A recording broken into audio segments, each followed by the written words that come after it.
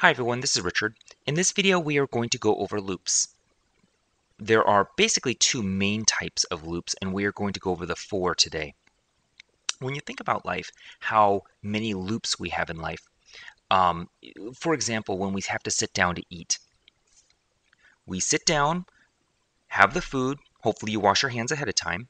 I'm not judging, I'm just saying. You sit down, shove the food inside your mouth. Hopefully you're not speaking and spitting it all over the place because that's gross. But again, I'm not judging, I'm just saying. Finish your food, put your plate away, wash it. Next meal, same process. Wash your hands, sit down, eat. Don't spit the food out, put your plate away, wash it. Every single time. And we go over the same loop over and over. And when we think about life, life is a series of loops. Go to work, go to the bathroom, all of these things we're doing over and over again.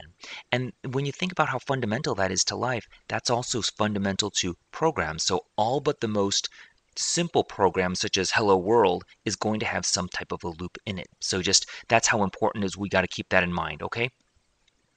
So there are several different types of loops. There is a loop where you know how many you want to do, how many loops you want to go through.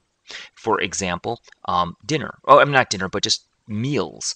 Let's say you know you're going to eat 3 meals a day every single day. So how many loops will we go through? 3 every 24 hours, right? And some cultures, they eat 5 times a day, so they will go through 5 different types of loops. So when you know the number of times you want to go through the loop, that's when you actually use a for loop, okay?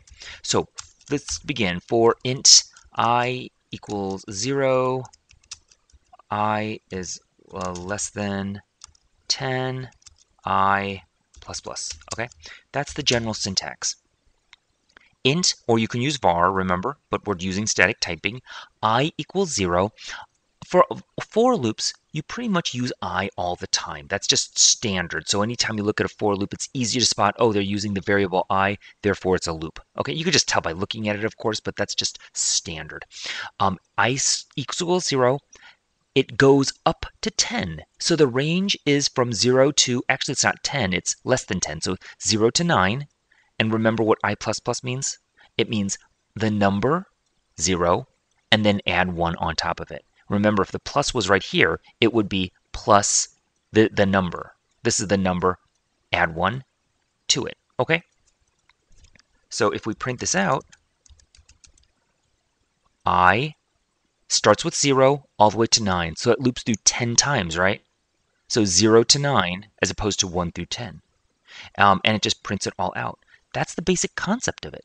So what can we be a little bit more creative? Well, of course we could. We could say int age equals 3, string name equals William. Okay. So instead of an integer, we can change this. We can change this into age. 0 to 2, okay? Because age equals 3. 0, it goes through, loops through 3 times. You could also do name dot length. Remember, length returns an integer. So it would loop through that many times. So 7 is missing, so William has 7 characters. 1, 2, 3, 4, 5, 6, 7. So this method is returning on the object of name. It's returning the number 7, so 0 to less than 7 or 6, in other words. And it's adding on top of that. That's basically it in a nutshell. But let's go through a few other concepts themselves. Remember we talked about lexical scoping. How if I print I here? It's not going to find it, undefined name I, yet in the brackets you could find it. So how is that significant? What if you wanted to create a number of different loops? Knowing that here it deletes it after it goes out of the loop, the integer I, I'm sorry, the variable I, you can use it as many times as you want. So you can go through an infinite number of loops and use I every single time. That was, remember what I said, reusing? Keeping the namespace clear? This is the perfect example, okay? In addition, the question, of course, might be, well, wait a minute, why don't you just talk about lexical scope after you did this? I think because it's easier to explain once we know the concept of lexical scope. I may be wrong. Sorry if I am. Um, in addition, for int, what if I want to have a loop within a loop? Okay, int I equals 0, I is less than 5, I plus plus. Is that allowed? I'm not getting any errors, so it probably is, okay? So why is that? Well, remember, you're declaring the variable and then initializing it, and then you're going through a loop. But then you're going through a different set of brackets. So when you're redeclaring it within a new set of brackets, remember, you can do that. It'll be a separate variable. So you can redeclare it. As soon as it leaves the loop, though, it reverts back to the original. Because remember, if this was not, if you went like this, okay, then the I takes the value of this. Because remember, in the brackets, inner brackets, it can read the outer brackets, but the outer brackets can't read the inner brackets.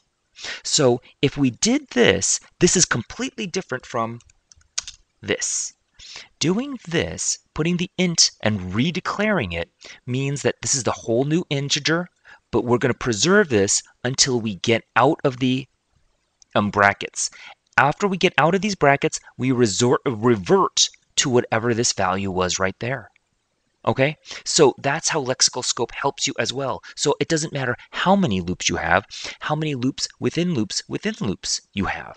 So you could keep going down the line and use and reuse I equals 0 or I equals whatever as a starting point as many times as you possibly can. So that's the nice part, isn't it? So that was what I was talking about when I said reuse the variables themselves. I think this makes a little bit more sense.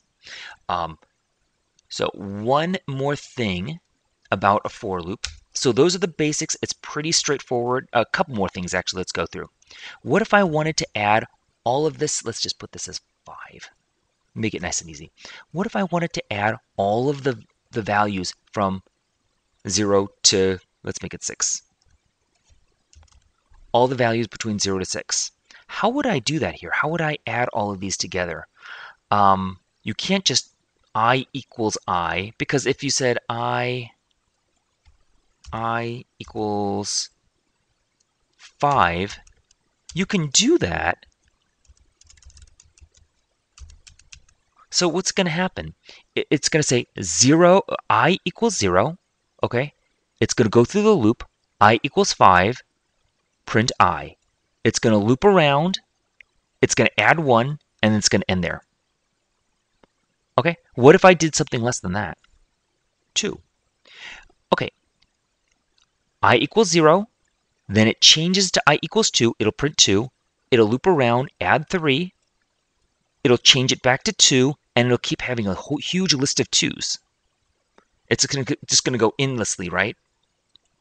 That is a problem. So you can't just use the I there. You probably have to use something like a counter out here. Again, lexical scope. What if I started right here and I declared a variable? As soon as I leave, then it goes ahead and deletes the value. So I'm going to have to say, for example, integer sum equals, start out with 0. And then I don't want to print every successive add. I just want to print the very last value itself. And then here I will say sum equals sum plus I.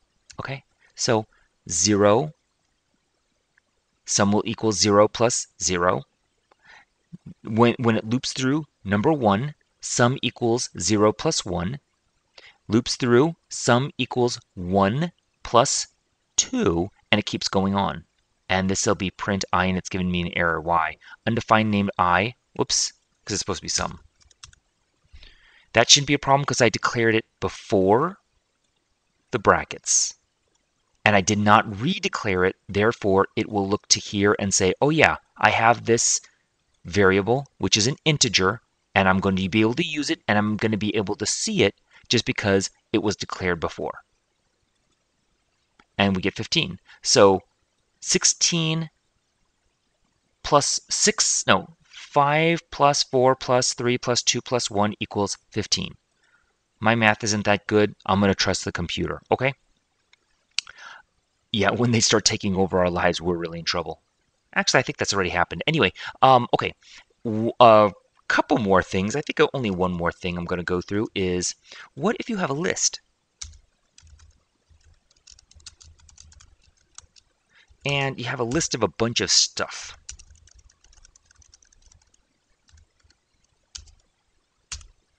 You can always do integer I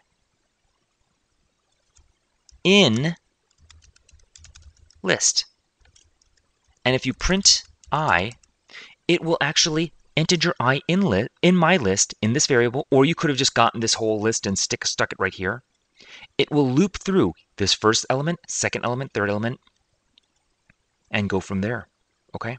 What if some of these are integers and some of these are not integers?